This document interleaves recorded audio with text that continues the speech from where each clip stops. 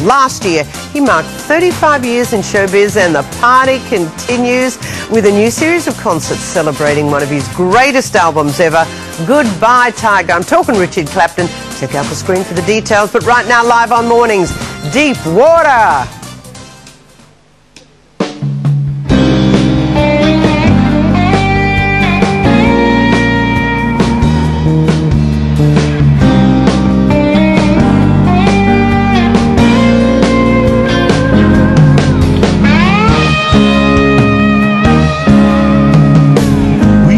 Down to the beach at night, fireflies dance in the promenade light.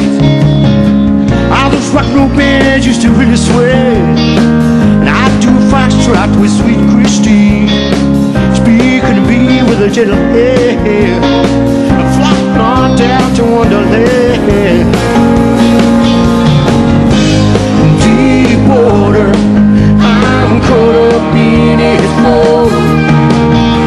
Coming over my head, I'll be the last to know. Deep water, deep water.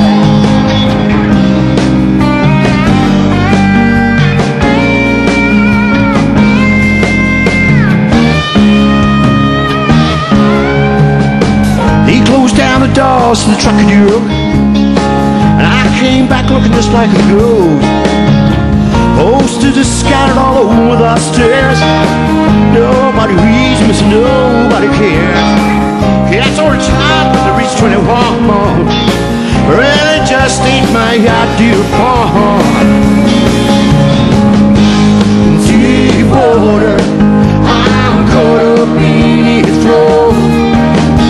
They're bombing over my head, to know.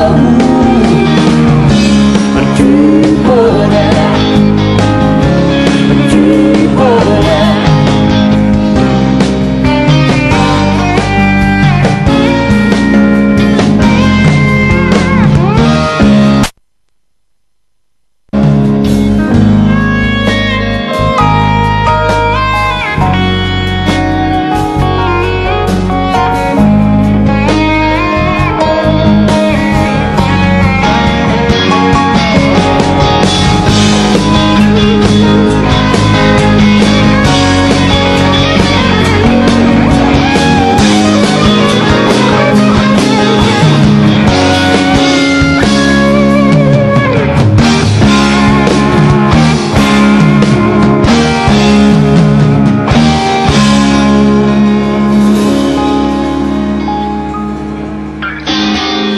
Out on the Palm Beach Road, I'm so drunk the car won't go. My crazy eyes keep looking out to sea. Sunday drives a cruising rail, wish they'd all go back to town. What do they expect to find? Sure as hell ain't peace of mind. Deep water, I'm caught up in its flow. They're coming over my head, I'll be the last to know. Deep water,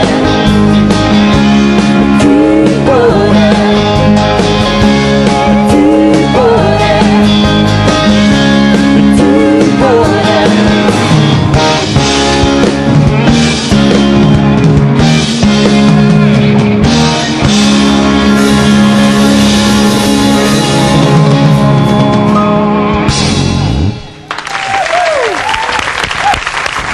Ladies and gentlemen, Richard Clapton and the band. Congratulations, ladies and gentlemen. Superb. Thank you, Kerri-Anne. How good is it feeling 35 years on? Oh, it's pretty cold. No, it is. Fabulous. Now, Goodbye Tiger, 1977, so 32 years ago, you were voted Artist of the Year. You had Album of the Year. As a young musician, what was that like? From Rolling Stone, big deal.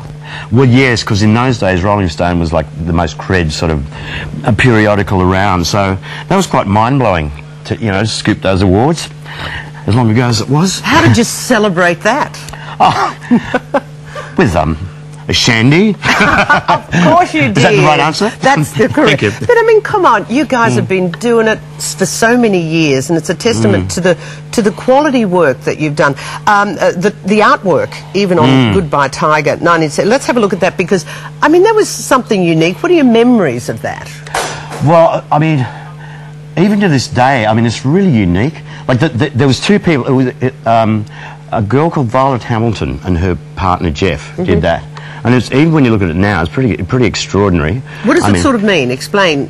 Can you give us an insight behind it, or you just said, "Oh man, it looks cool"? Yeah, well, you know, to put it politely, those are the heady days of 1977. Okay, what are you telling me? Well, I think it was inspired by cosmic forces, probably. Very good. Okay, no more explanation needed. Oh, I know. No, but what I remember, Michael Chugg was my manager then, and he had a backdrop made up of that. And Tiger had flashing eyes. And when we first started going on tour, like, everyone was cracking up at the big Tiger with his flashing eyes anyway. Nice story. Yeah. Now, the songs on the album, and as I said, from 32 years ago, a testament to quality work that is lasting the distance. Where did you write these songs? How did they come about? Well, the weird thing about this album, which people always say is my most Australian album, was actually written in this fishing village called Nabel, which is the northernmost tip of Denmark. Of Denmark? Yeah. So I sat on the northern Antipodes and wrote songs about Bondi Beach, being the southern Antipodes. Now, go figure that. I don't know. I don't know why that. Do I need to ask why you were in Denmark? Because I'd spent a lot of time in Berlin, and most of my friends in Berlin went to Berlin Uni.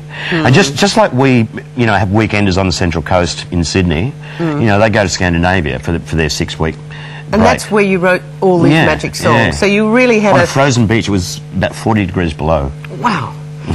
Okay, would you like to be a star, a young star, an 18-year-old, 20-year-old in the business starting out now?